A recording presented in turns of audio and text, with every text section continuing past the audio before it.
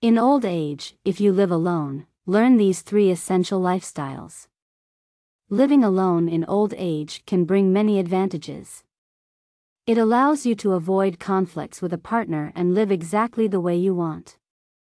You don't have to worry about others' feelings or opinions, which can lead to a more peaceful and carefree life. While living alone may not guarantee a longer life, it can help you feel younger and less burdened. The fewer worries you have, the more smiles you'll have, and a life free of stress often results in fewer wrinkles. 1. Have savings and manage your finances well. Having savings in old age is crucial. Even if your children can't or won't provide for you, having your own financial resources allows you to be self-sufficient. Financial independence not only gives you peace of mind, but it also boosts your confidence. When you have money, you can make decisions freely without depending on your children. In fact, financial security allows you to offer occasional help to your children, rather than relying on them. On the other hand, without savings, you may be forced to ask your children for money, which can sometimes come with judgment or resentment.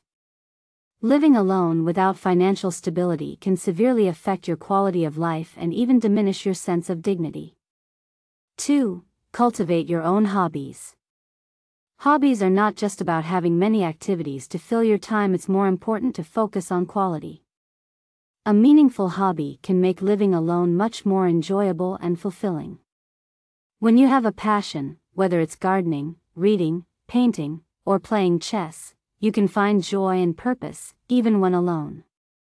Hobbies also provide an opportunity to meet like-minded friends, creating social connections that prevent loneliness. Moreover, when you immerse yourself in a hobby, it helps you forget about your worries, making life's troubles seem less significant over time. 3. Stay connected with your children. Even if you live alone, it's important not to isolate yourself from the world. While maintaining independence, you should also nurture your relationship with your children. The frequency of contact with loved ones often determines the closeness of the relationship. Staying in touch with your children ensures that, if needed, they will be there to support you.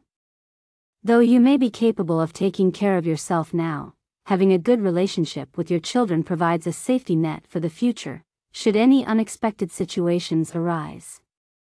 In the meantime, mutual care and affection will strengthen family bonds and enrich your independent life.